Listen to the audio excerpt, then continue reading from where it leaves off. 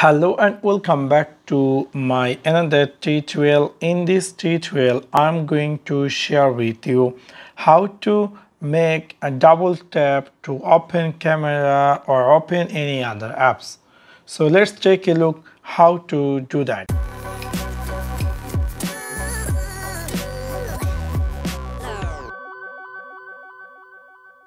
You can see this is my iPhone 13 Pro Max and I had recently brought this, and I found a special features in iPhone 13 Pro Max. For example, if you double tap in the back side and a app's going to be launched, if you want to set any favorite apps like camera or anything, or if you triple taps, that's going to launch something else, which apps you set.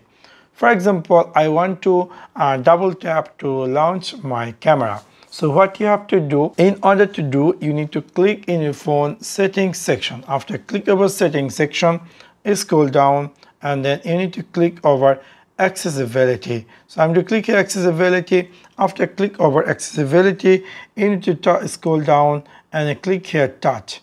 After click over touch, scroll all the way down and then you can see something say back tap.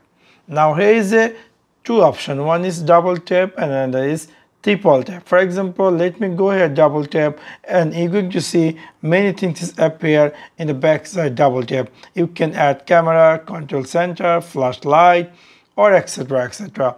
Let me make here camera and let me go back completely, and let me try to double tap, just double tap, and that's going to be open the camera. You can see, is it clear or not? So you can see I am in here, and now I just double tap in the back side. Your phone going to be turned on the camera or whatever apps you added. For example, you can see I'm in here and I just double tap and that's going to be open the camera.